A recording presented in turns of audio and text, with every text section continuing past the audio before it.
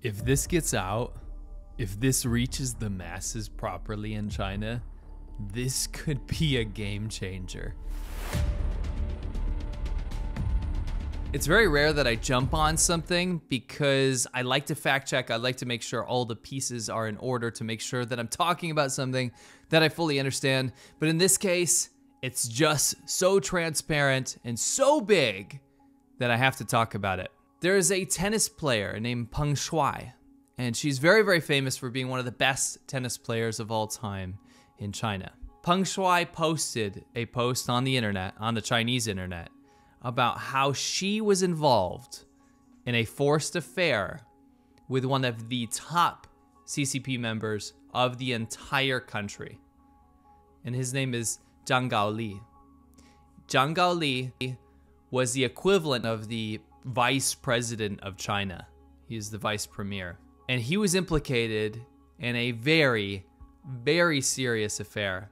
It's one of those things that's not usually ever covered in China. When you have scandals, it's usually about low-level corruption, or maybe some people got involved in some altercations that were in some sort of provincial government. But this is top within the equivalent of the White House, Zhongnanhai, China. And this is the kind of stuff that is not supposed to get out to the public.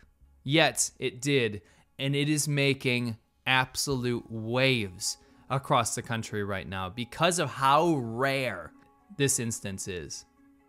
I figured it was a good opportunity for me to talk about this, but not only that, something very, very serious that happened in the same vein to my wife, who actually asked me to speak about this upon hearing about this news in China. The long and short of it is that about 10 years ago, Zhang Gaoli, who is the kind of the leader of Tianjin, and Tianjin is a massive, huge city in northeastern China. It's near Beijing. Very, very wealthy place, very high position of power. He sought to have an affair with this tennis player, this pro tennis player, Peng Shuai. She would have been about 24 years old at the time. He would have been in his late 60s. I know it's quite the age gap, but this is not completely uncommon in China. CCP officials kind of get away with whatever they want to do. They often get involved with affairs, and oftentimes their wives and families even know about them. But they keep them under wraps for the media, and they make sure that nobody else knows about them. That is the nature of the CCP. You don't have a free press that can go around and report on things. You don't have journalists standing outside someone's door or a bar trying to catch somebody in the act. It just doesn't work like that in China. If you're within the party, if you're a party member in China, you're completely insulated from that stuff. So he has this affair, and then he completely ghosts her. She gets super heartbroken. She's like, what the hell's going on? Why would somebody just leave me like that? Whatever. But then, actually 3 years ago, he decided that he was going to try to track her down again, which he did. But this time, his wife was even in on it. She knew about it, and she was not happy. So he invited her to his house while his wife was home and proceeded to have relations with her in his bedroom with armed guards outside. And he made sure that she didn't have any sort of electronics or recording devices or anything, just to make sure that this didn't get out to the public. His wife then proceeded to mentally torture her over the years, basically trying to make her go crazy or just drop the whole thing or never show up again, because she was very, very jealous of what her husband was doing. Now, like I said, what her husband was doing is not completely uncommon in China at all, but the fact is, Peng Shuai made a Weibo post about it. And this is something that just doesn't happen in China. You might see some mild celebrity scandals, but this is at the utmost level of the Chinese government that this happened. And she posted basically a letter to try to destroy him.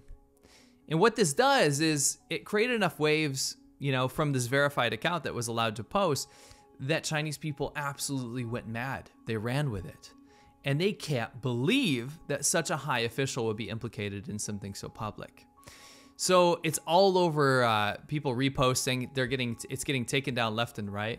But the reason that this is so important is that if this is allowed to proliferate, if the Chinese government kind of says, okay, we're not going to censor this anymore, and allows people to talk about this huge, massive scandal, then this implies something much, much, much more serious. because China only allows large scandals. And this is top. This is like top of the iceberg level scandal. If they allow the people to talk about scandals like this, it means that something internally is very, very, very important. Something really either really bad or important or monumental is happening within the party, because they're trying to divert attention away from that. And that's the only time they allow the populace to talk about that. So it's very important that we pay attention to this, because if the government decides to crack down on it, continue to crack down on it, and completely wipe the internet of all mention of this and try to put out fires left and right throughout the country, because it's literally all everyone's talking about right now, then it'll be a normal reaction. That's what the Chinese government usually does in a situation like this. But if we don't see that, and we do see them allowed to, kind of allow this story to proliferate, that's going to be a completely different ordeal. And we're going to have to look into why that potentially is happening. There's lots of rumors out there, potential coup attempts and all this kind of stuff that I'm actually kind of skeptical of. But a lot of those might make more sense if we actually see this story come to the forefront and people are allowed to talk about it. Now, while people talk about stuff like this, it's actually a very personal story to me, because not so much the whole affair thing, but the amount of CCP official power that people are allowed to have. I mean, I've told the story before about how I was in a CCP official's car and they were driving through the countryside at blistering fast speeds on backcountry roads. And when I asked, the response was, it doesn't really matter if we run over these poor peasants because we'll get away with it, and it's not even worth our time to slow down. That's the amount of power that these people have. But it's not only that, it's also related to positions of power for males. And like I said in my previous video, China is a hugely chauvinistic society. The vast majority of government officials are men, and they're men with power. They get away with really whatever they want. And my wife actually, when she found out about Peng Shuai's Weibo post, she actually wanted me to tell you guys her story about what happened to her when her parents tried to get her to join the CCP, to join the actual Communist Party of China. In China, people vie and really just they would die for a government position. To join the CCP is not so much a pride thing. It's not like, wow, I'm in the CCP because I love my country. It's more of a thing like, I get super good benefits. It's very stable. It's almost impossible to get fired from your position. And the amount of kind of kickbacks you get if you enjoy the corruption that most CCP officials do have the potential to enjoy, then you live a pretty good life compared to most people. Unfortunately for my wife, she just was not interested in that. She really showed no loyalty to her government and did not want to be a part of that, especially because she saw what it did to people around her.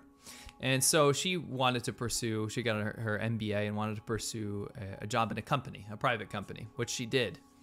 In that process, her parents did everything they could to try to convince her to join the government instead. So what they would do is pull their connections, get her to meet government officials to try to maybe weasel her way into some sort of government sector.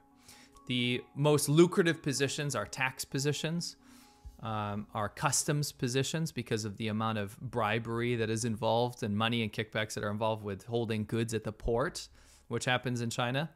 And then also building management or land management because of the control that the CCP has over the land. The amount of power that one holds when leasing that land to a property developer is huge. The amount of money potential is massive. Now, these government positions pay nominally, like they're $1,000 or $2,000 a month on paper, but actually what you end up getting is much, much more.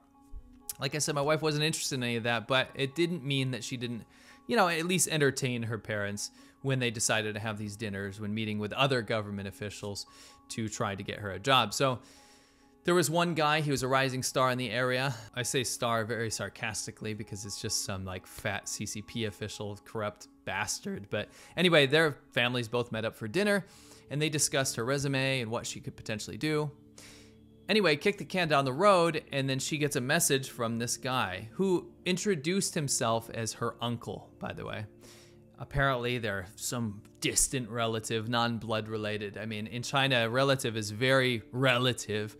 You're not really relatives with someone, but they can be your uncle, they can be your aunt or whatever. There's these really distant relationships that people hold just to keep connections. It's a society of connections. But anyway, this uncle texts her at 9 p.m. one night and says, I would like to meet up at your house to talk about your future job. And she immediately said, I don't think that's a good idea. It's very late. Maybe we can do it next time.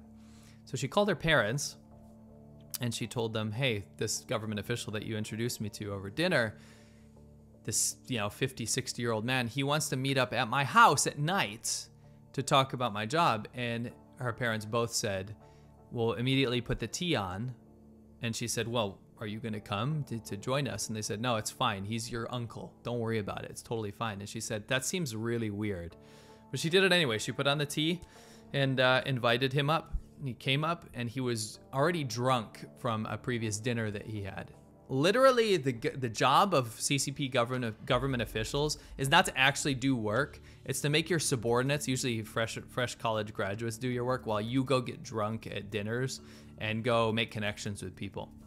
But anyway, long story short, he comes up and he's drunk and constantly over the entire course of the night keeps trying to grab her to make her sit on his lap. She keeps stroking her hair, tries to touch her face, keeps putting his hands in her lap, which she keeps avoiding. She keeps pushing him away. And she's very uncomfortable to the point where she says, this is ridiculous. I'm going to call your wife because you're obviously too drunk to have a normal conversation. Which he said, no, absolutely not. It's totally fine. Don't worry about it. Don't worry about it. And he'd calm down for a little while. She left the room to call me, and I was living a good 2,000 kilometers away from the area, to ask me what to do. And I very sternly immediately said, you get your parents involved immediately. Get out of that house and get him out of the house ASAP and leave me on the phone call. So she put her phone down in the other room while she went to go deal with it. And he kept touching her. He kept trying to caress her. And he said, listen, you don't need to tell my wife. You don't need to tell anyone about this because no one's going to find out about this. I'm going to keep my mouth shut. My driver is downstairs. He's waiting for me to finish up here. No one will know about our secret. Almost confident that if she wanted this job, he thought that she already knew what she needed to do. So she kicks him out of her territory, out of her zone multiple times to the point where he just gets frustrated and says, okay, we'll pick this up at a later date. So he actually she manages to get him to leave. She's freaking out. She's crying. She's talking to me on the phone. And she immediately calls her parents. Her parents' response was immediately to keep her mouth shut, not to talk about it, not to tell anyone about it, and that they would deal with it. Do you know how they dealt with it? Well, apparently they got a hold of him, and over a long period of time basically said that it was actually a good piece of news. Because in the end of all this horrible scenario and her getting sexually harassed, he offered her a job. He offered her a position as his personal secretary. And her parents were very, very excited.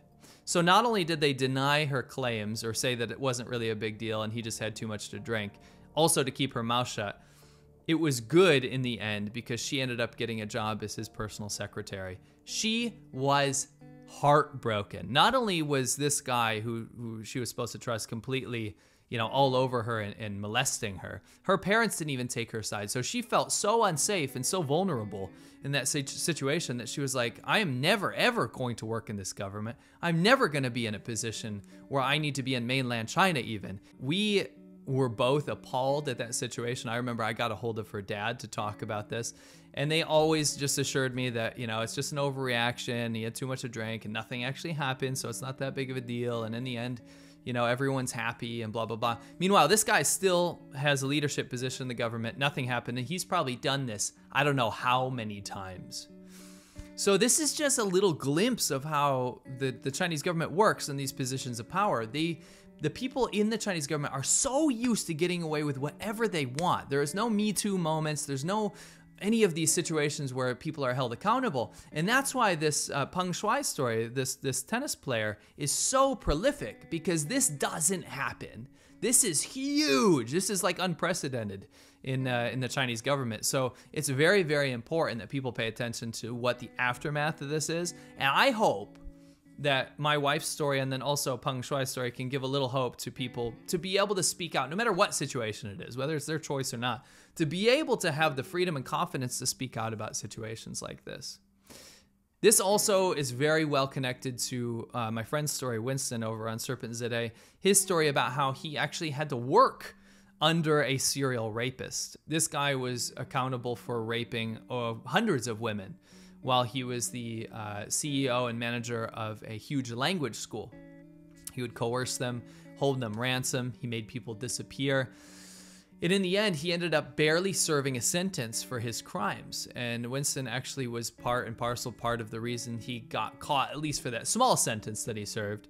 And it was a huge testament to how things work in China when men actually hold too much power in these positions.